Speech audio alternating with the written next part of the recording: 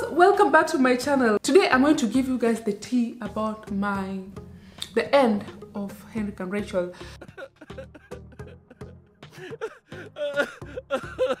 So if I'm to give you guys just a short story, is we had a couples channel that was doing so well, and then sometime early this year we decided to close it, and we did not only close the couples channel but also the Instagram page as well. And there's more to it that I'll discuss with you throughout this video, and I hope you enjoy it. So let's get started. Guys, I have been avoiding this topic and I just wished it could disappear, like no one really cared. And if I don't speak about this, it will just get worse, and I don't want you guys to just think that I'm not open, I'm not transparent, I'm hiding things. Ooh, this elephant has been in the room for quite some time, but now it's time to deal with it and just clear the air. The end of Henrik and Rachel, that's what we're going to talk about here. And to be honest, oh gosh, I feel nervous but also vulnerable in a way, because I guess the reason as to why I have put this video off for quite some time is because I've always felt like if I come, I might feel the need to make it look better than it actually is. So I guess this channel specifically, I believe that I've built it mostly on my honesty and being vulnerable and telling you things like it is. So shall we? Yeah, my head says no, my heart is like, well, Rachel, I live in my heart. I guess there'll be no makeup happening here at this point. I'll just show you guys. Yeah, I guess there'll be no makeup. All right, so apparently there's some unwritten rule on the internet that if you're a couple, like if you have your life so public, I guess when something happens, you need to update everyone on every single thing that's happening in your life. So in this case, where it started was Henrik's job changed a little, and for the most part he was traveling. He was never home, and when he was, he just wanted to spend time with me. So we realized that probably having a channel and having to film together wasn't working. But as an individual, I could not run a couples channel, because if you're signing up for a couples channel, you don't want to go there and just meet one person doing it. I mean, in the long run it probably never works. Maybe in the short run it might. And of course I don't want you guys to be disappointed, like I signed up for 2. When you order it online versus when it comes, I didn't want to do that with our channel, so I couldn't do it alone. And it just happens that I had this channel going, and I just focused on it mostly when I'm alone, when I'm going to school, and when I'm working. Things that I do, I could comfortably do that. And I feel like me and those of you who followed maybe from that channel, we've just developed a different kind of bonding whereby you guys are just able to relate with me. It's a bonus if Henrik is here, but it's not a requirement, and I appreciate that. So that was the big reason, okay? But you know, there's also other things that I'm just going to be honest with you about. So wow, guys, I filmed an entire this without telling you guys, without turning on the light, like, and I filmed a whole video without light. Like, that's how much stressed out I am about this. So of course, for me, I was just a normal girl running around who fell in love with a man.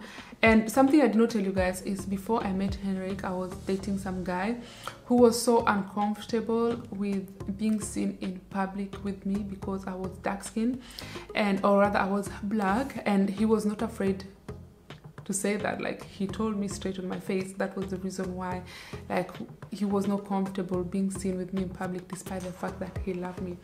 And you know, if you're a young girl or just a girl out there who has a man who is slightly racist, or no, who is absolutely racist, please don't pick that nonsense, okay? Stand up for yourself and walk away. And that's what I did.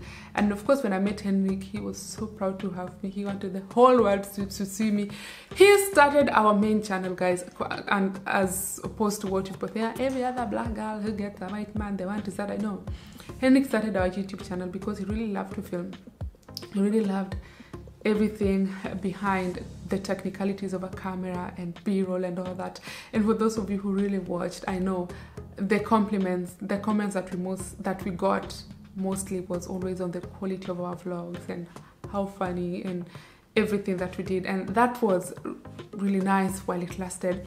But the downside of vlogging is that sometimes you share and sometimes you overshare, and for us that was absolutely the case, because we just jumped into it. We didn't care too much about it. We didn't even think it would end into something, and we shared and we overshared. And what that brought in return was, I felt like people became a little bit too comfortable. Privacy, it reached a point where privacy was really needed. Okay, I don't know how normal I look, guys, but at least I tried to put some lashes on. And I'm going to put my lipstick, and I'm going to tell you the other side of couple vlogging that you have to know before you get started. But you just have to know, if you're a young couple out there, or just a couple trying to, I guess, start this whole vlogging life, I need to tell you something so you know. So you guys want to know my lip combo. This is something that I get asked wait. Okay, there. So you guys ask me a lot about what I put on my lip, and guys, it's usually just the same things that I whatever that means. So for the base, I usually use this sleek, it's sleek, brownish, whatever, matte me. The color is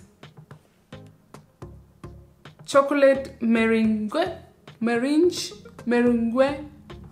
you want to call it. And then I have this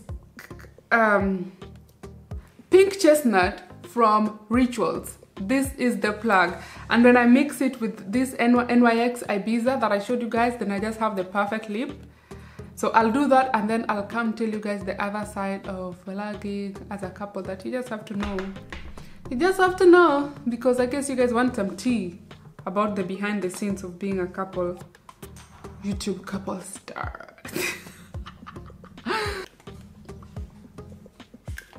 So when I had the Clinique a little bit, it looks like that, you know. And then when I add this, then whoo, that's it. Then va-va-voom.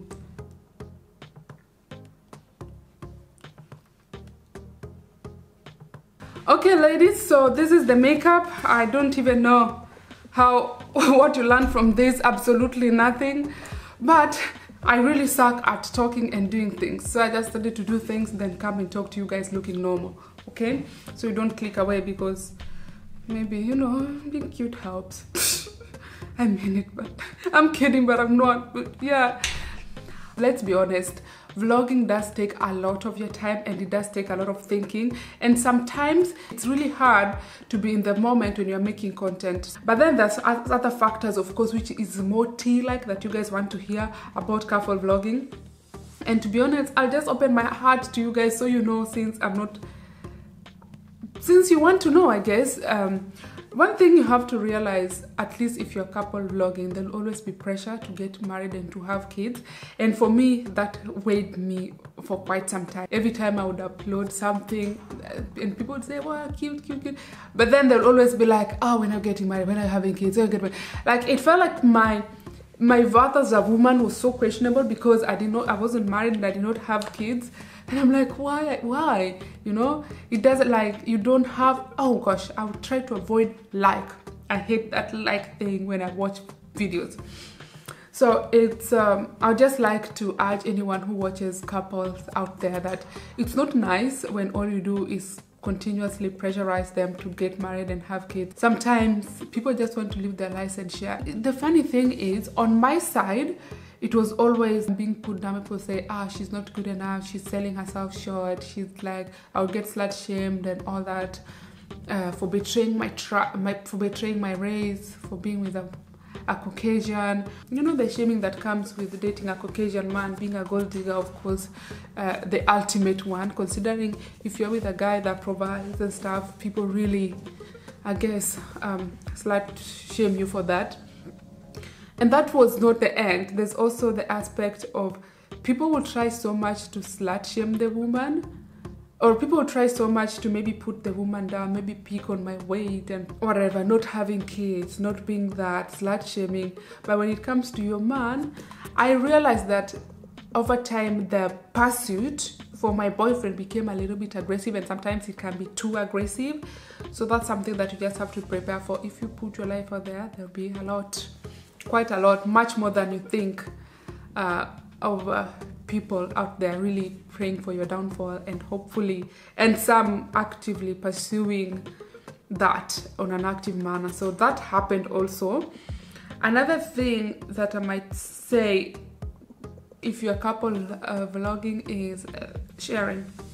You know, sometimes you just share, it's vulnerable, you wake up, you do whatever, but the line between oversharing becomes blurred, because you know you do this on a daily basis but you don't realize it, but sometimes after a while you just notice, oh shoot, I have actually overshared.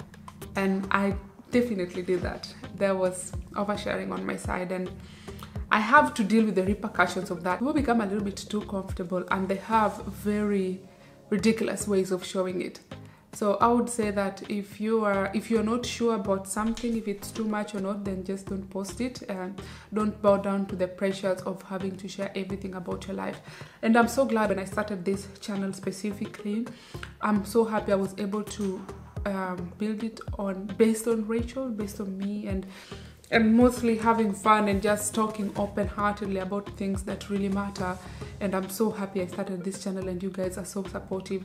So I would say in the long run, I guess what ended up happening is I would share so much, and because at some point we just started to share the highlights of our lives when we travel and all that, because Henrik was traveling so much. So we said the only time we are able to share is when we have super highlighted moments that really matter. And to be honest with you, I started to feel a little bit guilty. Yes, I started to feel guilty. I'm feeding into the unrealistic expectation of relationships and lives, and didn't really sit well with me, to be honest.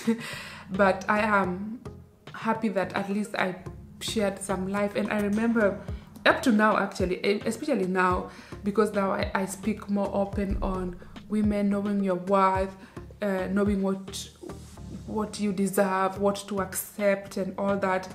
I have had people come to me and tell me how much watching me has made them walk out of toxic relationship.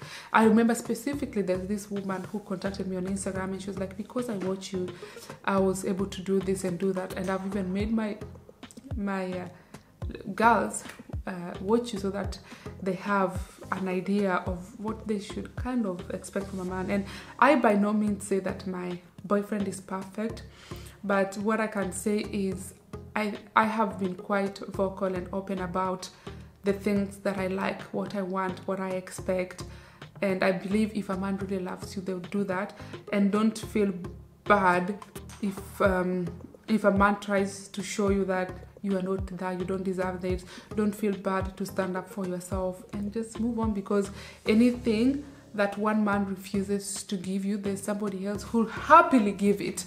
And I also believe that sometimes maybe it's not always about material gains or whatever. We all have different love languages, and whatever love language that you have, if your partner listens and really loves you, I'm sure they will give it to you happily. So that's the tea basically, and I hope that you enjoyed this video that I was supposed to be a makeup tutorial that did not end up being a makeup tutorial. And if you're someone who's starting out as a YouTuber or a couple vlogger or anything, I hope I gave you some tips, or rather at least you know something that you can possibly expect. And if you want to avoid something similar to that happening to you, maybe you can think differently now. Older and wiser. Auntie Rachel is here with to rescue you. Alright then, so right now I guess my headband, like I've never tried anything like this. I also think I look weird, which I do, but it's fine. So now I'm going to dress up. Right now I just have my lingerie cover because I love to look cute at home when doing nothing, you know. Tell me if you're that woman. Like I just love this, you know, just being so, you know. Alright guys, so now Henrik and I are going somewhere. See you in the next video. Bye. I love you.